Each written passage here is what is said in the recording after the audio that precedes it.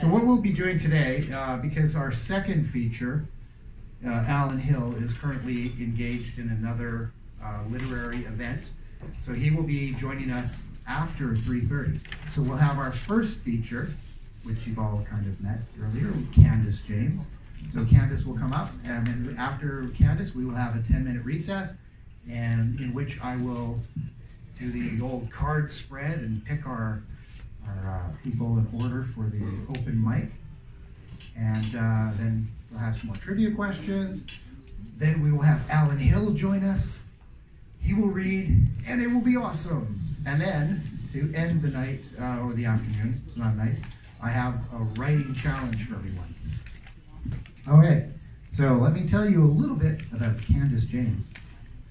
Candace James is the Poet Laureate Emirate of New Westminster. She's a poet, writer, artist, musician, singer-songwriter, and workshop facilitator. She is an advisor to our class, which is the Royal City Literary Arts Society, which I believe she is also the founder of. She founded our class. She also founded this reading series called Poetic Justice. She founded Poetry New West.